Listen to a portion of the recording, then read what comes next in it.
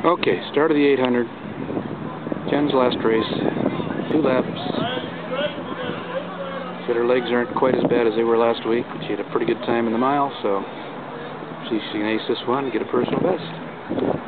She was only 4 seconds off last week. Here we go. The man with the gun is...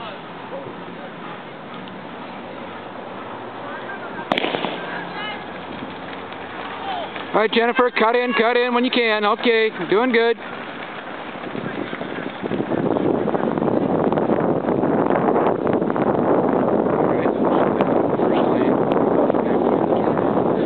She's learning. She's getting better at her strategies.